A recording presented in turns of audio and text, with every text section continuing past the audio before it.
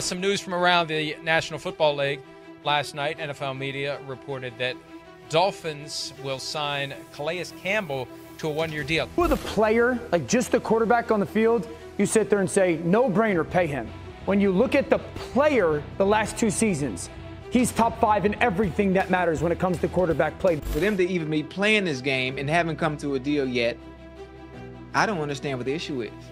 What message are they sending to him? While Odell Beckham Jr. is not, 2014, 15 Odell Beckham Jr., he's still a productive wide receiver who is very useful on third down. You saw that in Baltimore, has a low drop rate, and actually still ranks amongst the top receivers in the NFL in terms of production on slants. You guys, I'm just going to go ahead and jump straight into the Miami Dolphins at this point because this team, man, really is putting together a great offseason, and with what they just went out and did, they're starting to look even better. They, of course, as we all know, added a bunch to their offense, not only through free agency and the draft to get better, but they also added a bunch to their defense. And just recently they went out and added an elite player in a position where they were extremely weak that I think really is going to change everything. But before we get into why I actually believe that, if you like Miami Dolphins content just like this, make sure to go down and hit that subscribe button so you don't miss any Dolphins videos for the remainder of this offseason.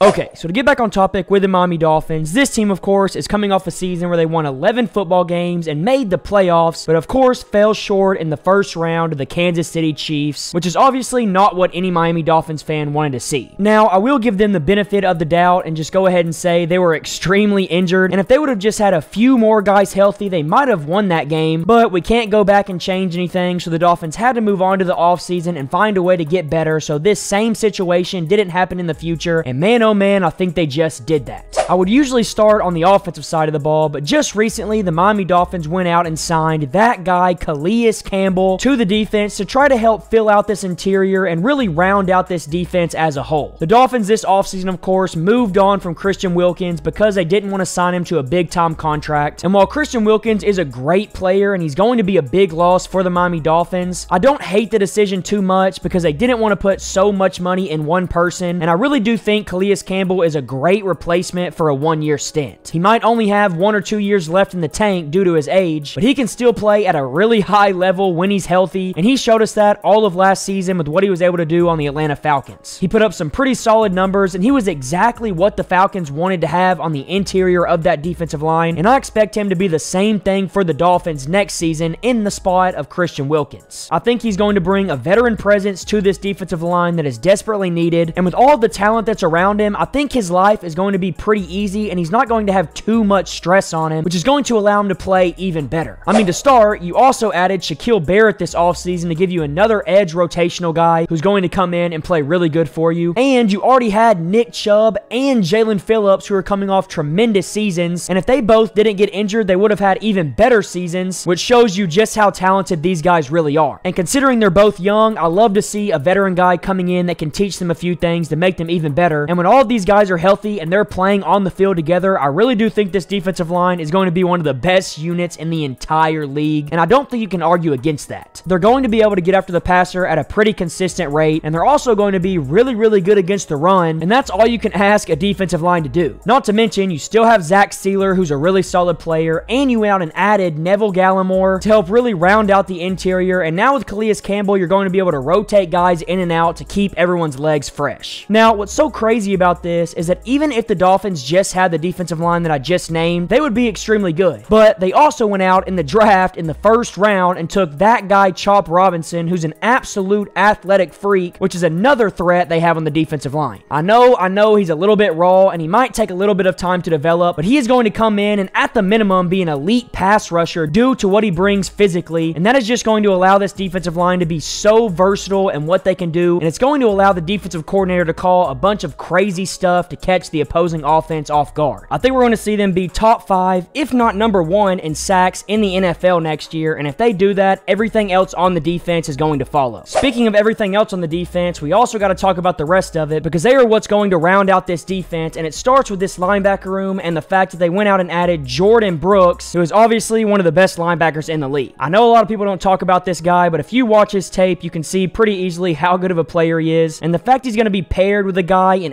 Anthony Walker Jr., who you also added, just makes up a duo that I think is going to be really dominant, especially when they're playing behind a great defensive line. Every time you see a linebacker move from a bad defensive line to a good defensive line, you see his production go up, and that's because a good defensive line makes their life easier, and that's exactly what I think we're going to see happen. And not to mention, you already had David Long Jr. on this team, who's another great linebacker that you're probably going to see production go up, which helps make a full front seven of guys that are going to be extremely dominant, not only against the run, but also against the pass, like I said earlier. I think you could argue this is one of the best front sevens in all of football, and then to pair with that, you also have a great secondary, because you already got that guy Jalen Ramsey, who's one of the best cornerbacks in all of football, as we all know, and you went out in free agency and signed that guy Kendall Fuller, who's also a great corner, especially as a corner number 2, which makes up an amazing corner duo, which I think was an upgrade from what they had last year. And as your corner number 3, you have Kader Kohu in the nickel spot, which I think is a great player to have in the nickel spot with everything he brings to the table. I think we're going to see this corner room be used in a lot of versatile ways, especially since you have a safety room that consists of Jevon Holland, who played like one of the best safeties in the league last year, and you went out and signed another elite safety in Jordyn Poyer, who might be getting older, but can still play at a really high level to pair with Jevon Holland, which is kind of unfair in my opinion. So you have a defensive line that's going to get after the passer. They have a complete front seven that's going to be able to do everything you ask them to, and they have a secondary that I think is going to be completely locked down, and that right there sounds like one of the best defenses in the league. And man, I'm just going to tell you right now, if you pair that defense that I think is 100% complete with an offense that's also almost complete, that's when a team really has a chance to win a Super Bowl, and I think that's exactly what the Miami Dolphins have.